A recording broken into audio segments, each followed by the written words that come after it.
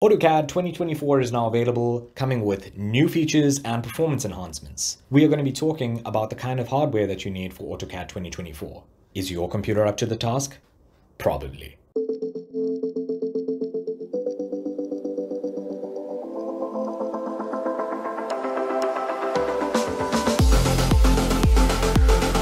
So we recently made some videos on DaVinci Resolve 18 and Twinmotion 2023 and the kind of computers that you would need in order to run those programs smoothly. With the new version of AutoCAD having been released, we're going to be doing the same for that software. As you are probably aware though, AutoCAD isn't especially resource intensive. Our recommended system to start off with would be very basic. We would say even down to an i3 13100, 16 gigabytes of RAM would even be good enough, and even an entry-level GPU, for example the NVIDIA GTX 1650. I would go so far as to say your current computer is probably powerful enough. So that already covers the first system that I would recommend. For basic AutoCAD use, you're not going to be doing huge projects on it, and AutoCAD is the only thing that you use. For the most part, AutoCAD relies solely on CPU frequency, on single thread performance. You would only need more power than this if you are working on especially large drawings, if there's a lot of XREFs, and if you are working with a larger number of blocks. And if you're working with 3D rendering, it actually makes use of every single core that your CPU has to offer.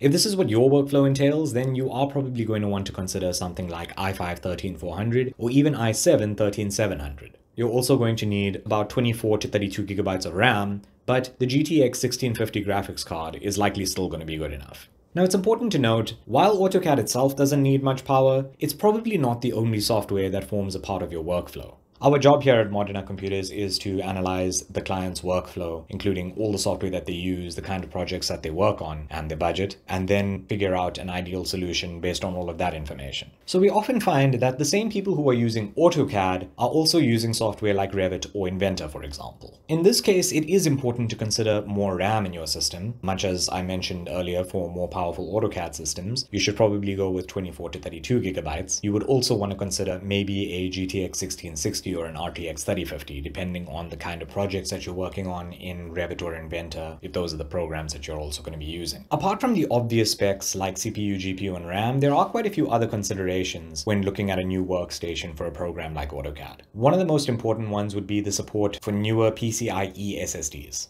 These are much faster than older forms of storage. Quite a while ago, we saw that the standard had become 2.5-inch SSDs, and you would have one 2.5-inch SSD and then maybe a large 3.5-inch HDD for more storage. Both of those drives are extremely slow. A 2.5-inch SSD has a maximum speed of under 600 megabytes per second, and that's in read and write. Newer storage drives make use of the PCIe interface, some of the latest drives available right now being PCIe 4. That allows you to get over 7,000 megabytes per second read and over 6,000 megabytes per second write. That is over 10 times the speed of what we used to consider to be a fast drive. So having a fast drive, you'll be able to start up AutoCAD quickly, and you'll also be able to save and load your projects extremely fast. Apart from this, there's also the support for DDR5 memory. DDR5 is a lot faster than DDR4, which is what a lot of our customers are working with. In fact, we found that some of our AutoCAD customers are actually still using systems with DDR3 memory, which was replaced by DDR4 around 2014, 2015 or so. Moving up to DDR5, you have much higher speeds, it boosts your CPU performance a lot, and there's also the option for greater capacity. For example, with DDR4, you probably had two 8GB modules, or if you were lucky, you had two 16GB modules. You could have up to 128, but that wasn't really a common thing. Back in DDR3 days, the largest modules available were actually 8GB.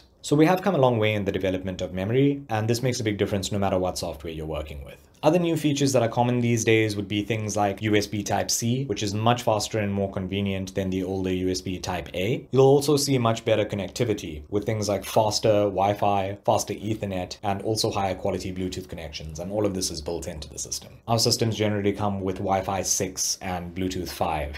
Another benefit of newer hardware is that it gives you access to Windows 11. You may not really care about what OS you're on, but Windows 11 really does give quite a clean and comfortable experience. Since you're not going to need to spend a lot of money on the CPU and GPU for AutoCAD, you could consider allocating more of your budget towards a nice keyboard, mouse, and monitor. Some really cool options when it comes to peripherals would be things like 3D connections, CAD mouse, and space mouse. And that'll allow you to work with your 3D model in 3D space quite comfortably. You can rotate and you can pan and you can zoom and you can do all of these in very smooth motions. I personally am a big fan of Logitech's MX series. The MX Master 3 seems like it would be a great option for AutoCAD because you can very comfortably and conveniently switch between a clicky scroll wheel and an extremely smooth high-speed one. It's also got horizontal scrolling on the thumb, and any of the buttons can be mapped to a gesture button, so you can get additional functionality whether you are clicking a button or if you hold it and swipe in one of the directions. And then there's also Logitech Flow. If you are working with multiple devices, you can click and drag from one directly onto the other. And then there's considerations for the monitor. Unlike other software, things like Twinmotion, for example, working in 4K still doesn't require all that much power. So you don't need to worry, okay, if I'm spending a ton of money on a nice monitor, do I also then need to spend a ton more money on my GPU and CPU? A 4K monitor can make such a big difference for AutoCAD because that higher resolution doesn't just mean sharper images. It really makes the monitor feel like there's more space. You can see really fine levels of detail in things like line work and text, even when you're zoomed quite far out. So to recap our recommendations here for 3 different kinds of Autodesk users. If you are just an entry-level AutoCAD user and you're only really going to be using AutoCAD, all you are going to need is something like Intel i3 13100, 16 gigabytes of RAM, and a GTX 1650 graphics card. Second kind of user, if you are going to be working with larger drawings, things with a lot of XREFs, with a lot of blocks, or if you are going to be doing rendering in AutoCAD, you should consider a more powerful CPU, so something like i5 13400 or i7 13700. You are going to want 24 to 32 gigabytes of RAM, and you could even stick with the GTX 1650 graphics card. Thirdly, if you are going to be working with other software like Revit and Inventor, for example, you are going to want a more powerful CPU, just like the second example that can be i5 13400 to i7 13700. Once again, 24 to 32 gigabytes of RAM will likely be a good option. One big difference would be you are likely going to want a more powerful GPU. So you would want something like a GTX 1660 or an RTX 3050, for example. So thanks again for watching, and let me know in the comments what you think about Autodesk 2024.